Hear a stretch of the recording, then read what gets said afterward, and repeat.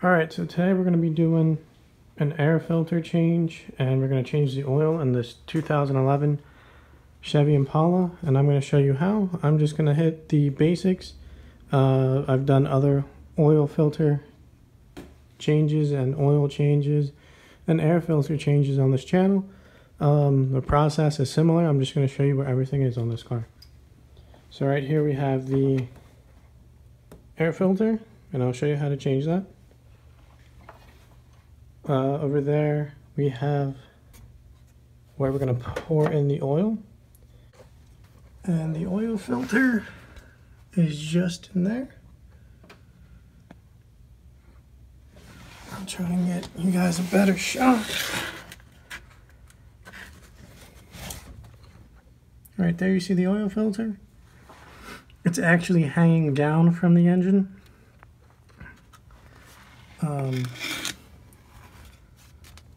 So it's actually pointing down, just so you guys can get a reference. Alright, and that's all we're going to do today to this car.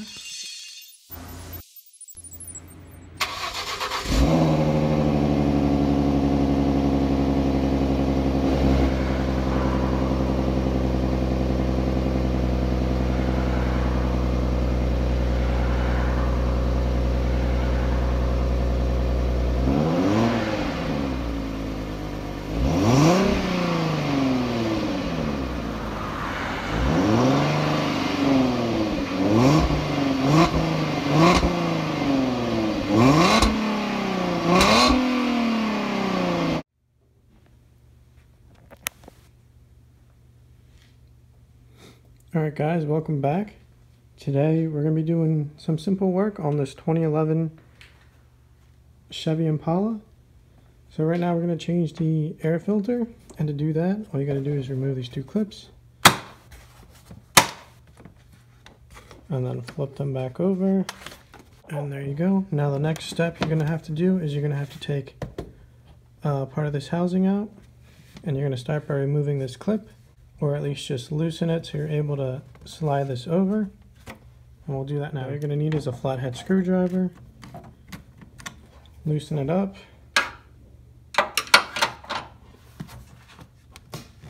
Flip it. Wiggle the hose out.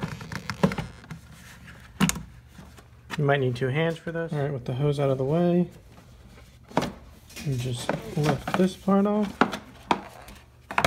Be careful with the wires for the mass flow air sensor. And then you remove the filter. You inspect the filter.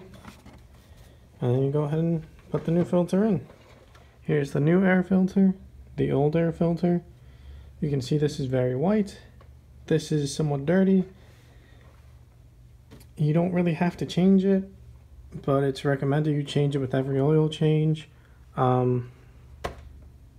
So you might as well just go ahead and do it. The car actually does work a little bit better. You know, you might get 1 horsepower more with the clean air filter, maybe like 0.5 horsepower more, but either way, we're changing it on this car.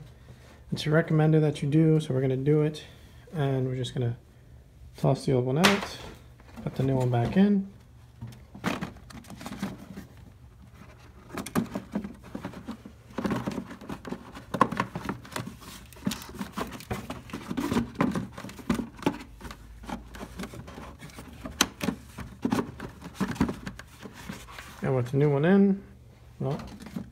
And with the new one in, we're just going to do everything in reverse.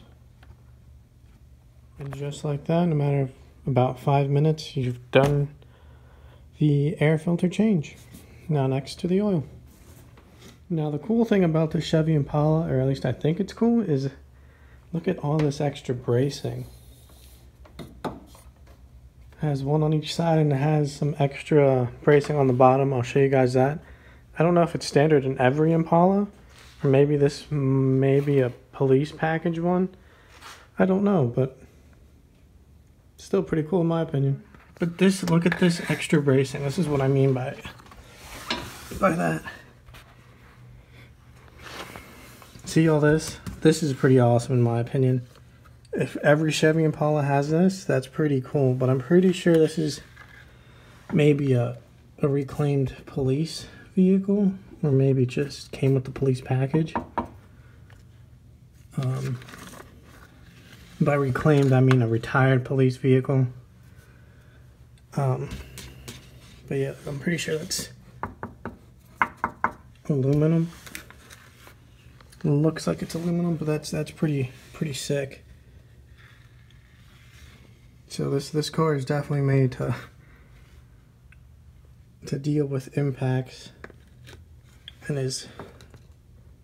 look at that. It's like a giant metal box that surrounds the engine and the transmission and all that stuff. Sorry guys, I didn't show you guys where the oil plug is.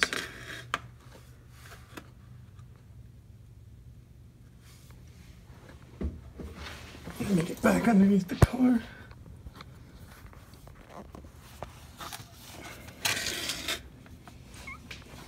Alright, so right here,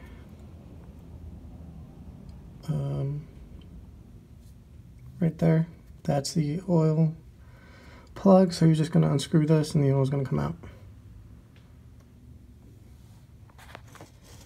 And this is a 15 millimeter bolt, just in case you guys need to know that.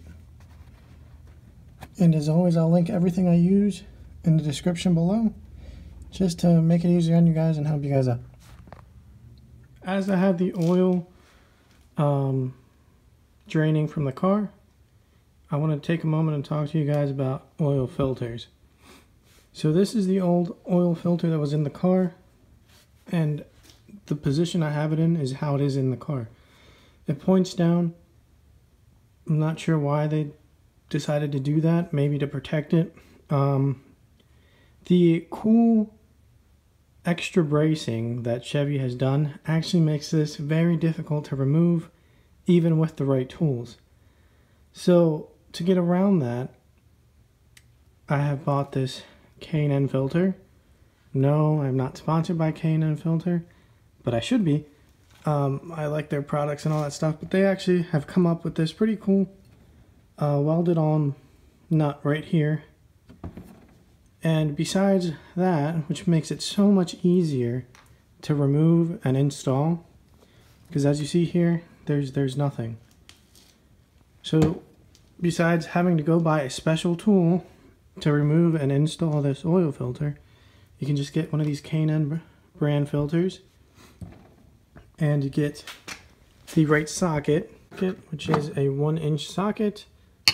Yes, that's fairly big and maybe not common, but it probably costs a lot less than buying the removal tool for the oil filters. But if you have a set like this, which is a mechanic set, you definitely have a 1-inch socket. If you don't have a 1-inch socket, you can use an adjustable wrench, or really anything that can just hook on to this welded on nut here. The other cool thing that comes with this K&N filter is it comes with the sticker. That's just to remind you of when you change the oil and when the oil needs to be changed, or at what mileage it needs to be changed. So definitely for the Chevy Impala, I would use one of these, because to remove it as it's positioned like so is just a pain. Alright, with everything drained, now we're just going to go ahead and pour the new oil, and that'll finish our, I guess, tutorial of how to change your oil and air filter and oil filter in a 2011 Chevy Impala. So for this vehicle, we're going to use 5W30, that's what's recommended, and this vehicle takes about 4 quarts. Alright, so I grabbed the wrong oil. What we're going to put into it is still 5W30, but we're going to go with this Pennzoil Platinum High Mileage, fully synthetic. This vehicle is over 100,000 miles, so this would be ideal for that. So now I'm going to go ahead and put the oil in. So to make sure that the oil is at the proper level, we're going to use this dipstick and measure it. So I believe in this case, each of these little dots represents a quart. So we're going to want to, of course, be at the top. So I'm going to go ahead and measure that. All right. So I measured it, and as you see, it's perfect. It's spot on right there. You see, you guys can tell the extra sheen from the oil. What I like to do is I like to check it at least 3 times just to make sure I'm right. So I'm going to do that. All right, so lastly, to finish up the oil change, you're going to want to reset the computer. So what you're going to do is you're going to come in and you're going to hit this car button right here. And what that does is it cycles through all these sensors. So like oil life, units, tire pressure, and it does a tire pressure for each tire. So what you're going to do is, again, hit the car button. That would say 0, or I'm sorry guys, I actually forgot to film this, but it would say 0, like in the case of this car, or whatever percentage that it might be. And all you're going to do is just hold on to the car button. So you're going to cycle through, hold on. You're going to hold on to it when you cycle through, and then it's going to reset to 100. So I'll see if I can't film both. So again, you cycle through, it'll turn off. The first option is going to be the oil life. So you're going to press that and then hold on to it, and then that'll pop up, and then it'll reset to 100. Alright guys, well, I hope you find this video helpful, and as always, if you find any of my videos helpful, if you like the content, please go ahead and hit that like button. If you want to see more of my videos, subscribe, hit that bell notification button, and you'll be up to date with all my latest videos. So I'll see you next week. And you'll